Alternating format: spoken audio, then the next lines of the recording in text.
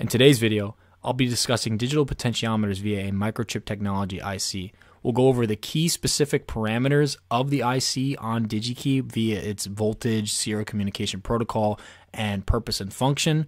We'll go through the block diagram along with the specific addresses and functions that you need to use in order to program it. I'll cover a brief overview of the schematic and layout of the board that I designed so that you can make your own breakout boards. And finally, we'll go through a quick code demonstration via STM32.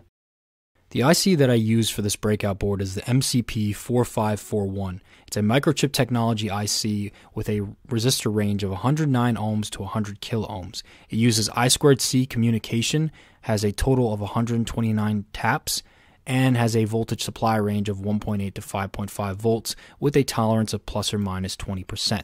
So it's not super accurate, but it's fairly accurate. And again, if you need something more accurate, just use either a voltage or current controlled DAC. That just depends on what you need for your given application.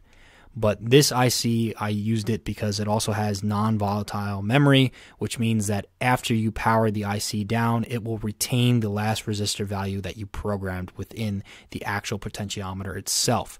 Now, by default, this potentiometer will have the highest possible resistor value, which is 100 kilo ohms.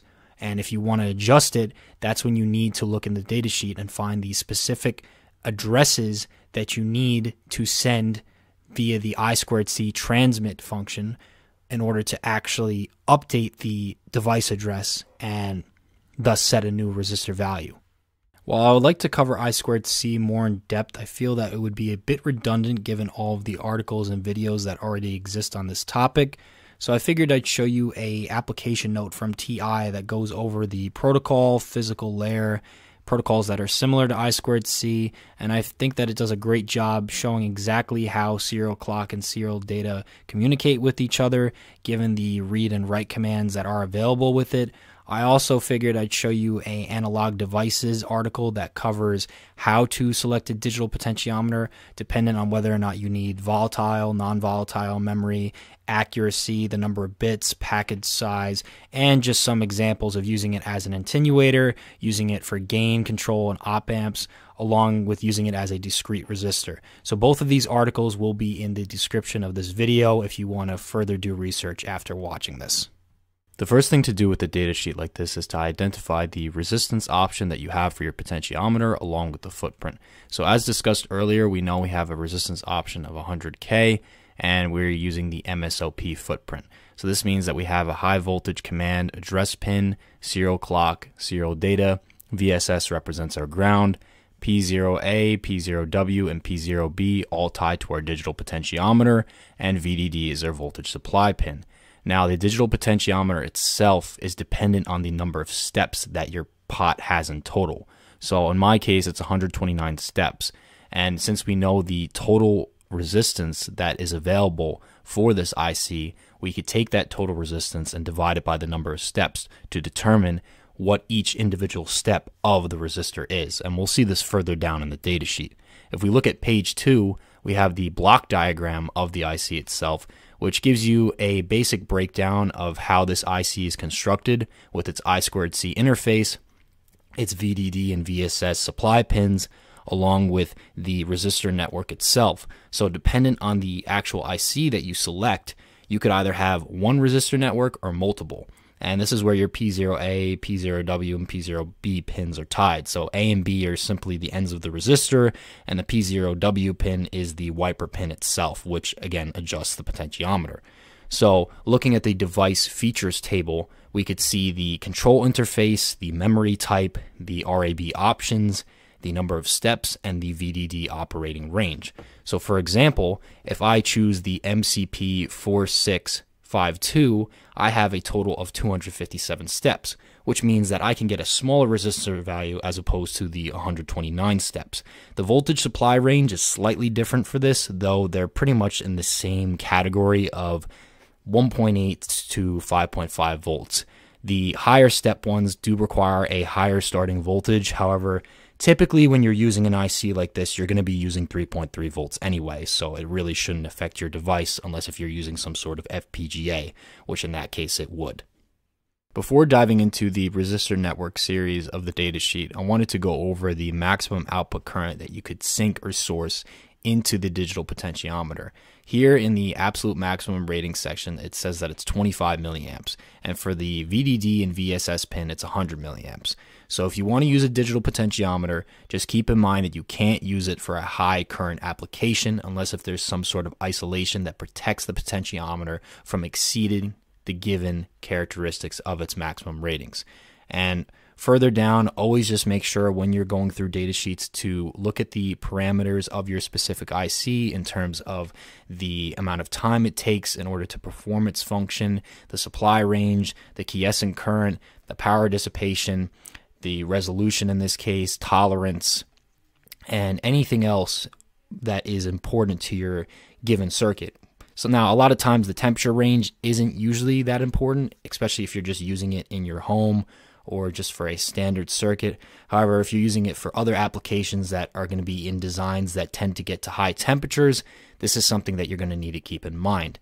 Now, if we go to the resistor network section, we could see that figure 5.1 here has a block diagram of each individual RS step resistor. Now, it doesn't show all 128 or 257, as there's really no need to. That's what these three dots represents, that it continuously increases the number of resistors dependent on the number of steps. And here we could see in equation 5.1, we have the RS calculation as discussed earlier for a 7-bit device. If we further go down here in the data sheet, we could see an RWB calculation, which shows the wiper pin here and pin B here of the resistor terminal network. And in this case, again, because of the IC that I selected from Digikey, it is the 7-bit device formula. And we could see in table 5.2 the default factory settings selection. This is where I got the default factory resistance of 100 kiloohms as discussed earlier. Table 6-2 of the datasheet shows the device slave address. We're mainly going to be focusing on the first row with the MCP45X1 as I'm using the MCP4541. The address is 010111B plus A0, where A0 is used for the high voltage commands.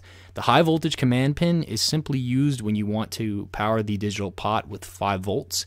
Now, for this demonstration, I only powered it with 3.3 volts, so I simply tied that pin to ground, and we don't need to focus on it for determining the address. But what I have here is a little notepad kind of just going through the steps of how to figure this out. So we know our original address is 01011110. The B represents a 0 in the address in the table here. And then we need to add a leading 0. So now the address is 00101110, where 0010 is 2 and 1110 is E. So that makes our resulting address 0x2E, and if we left shift that address by placing a 0 here and then moving each bit to the left, we will get 01011100 or 0x5C. So basically you just need to take your address, add the leading 0, make it 8 bits, and then from there convert it from binary to hexadecimal. And that's what we did here.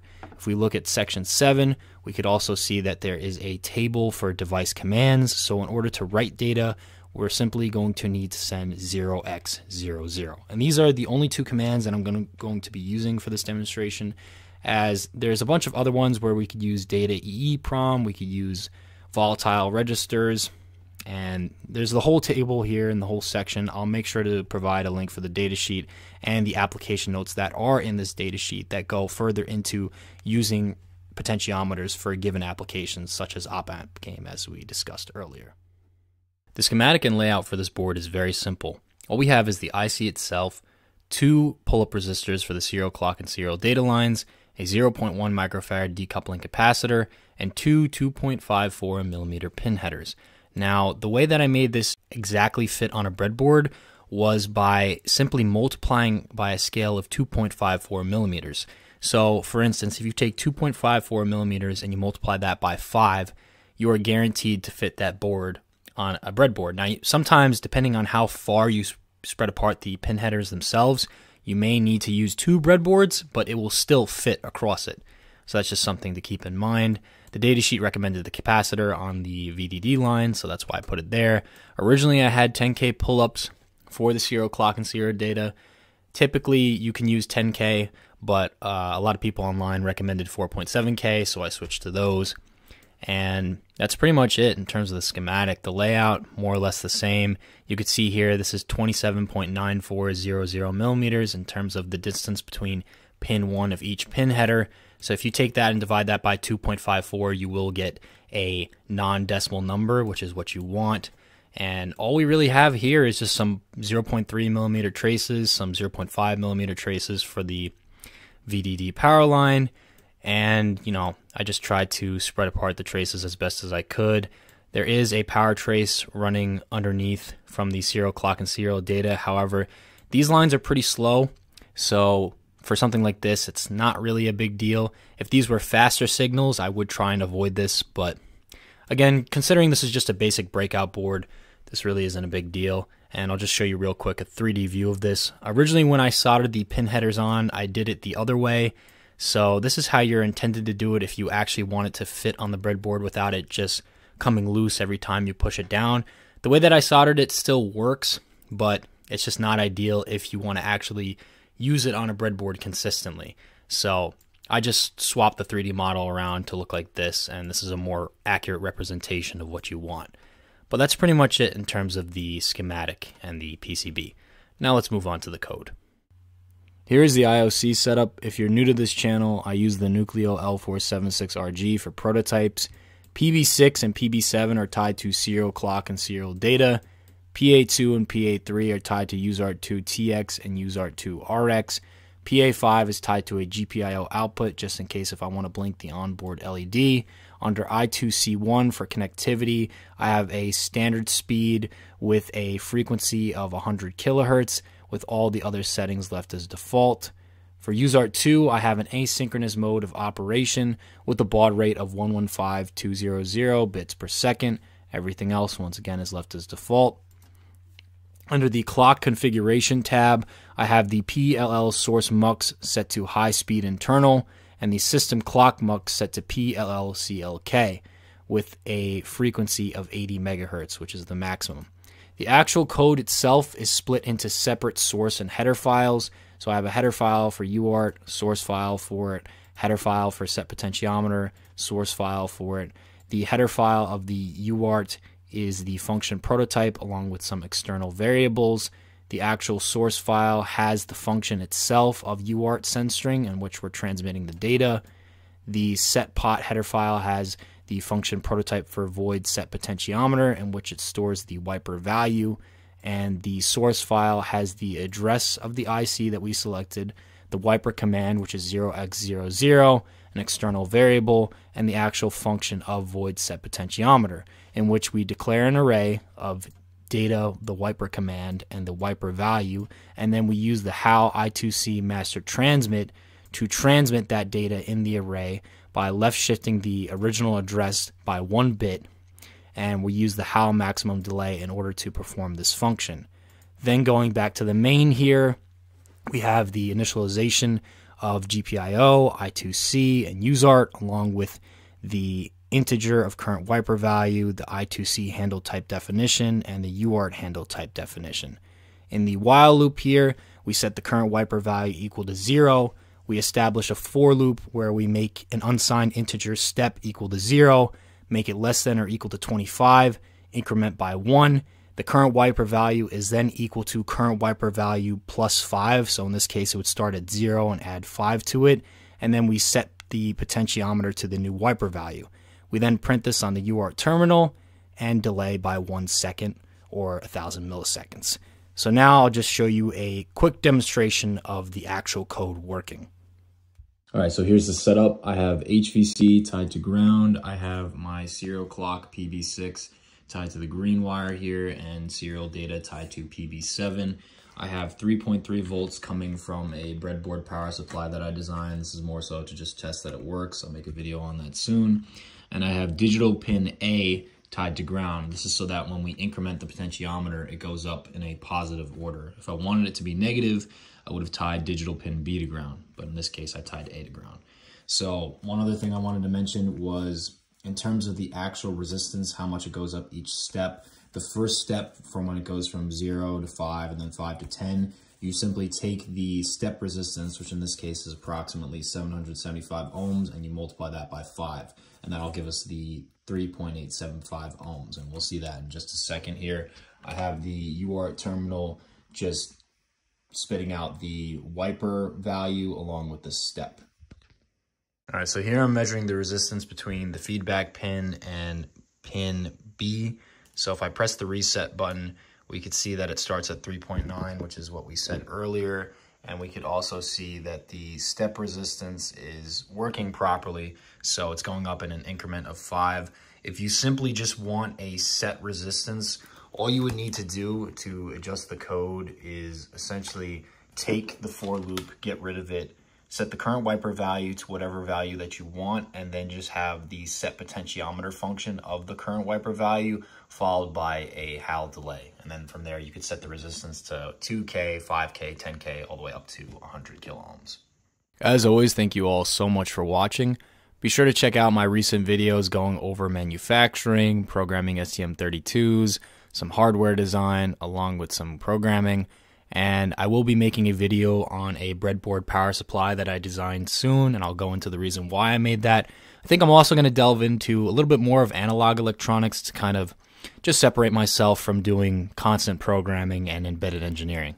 But as always, thank you all for watching, and have a great day.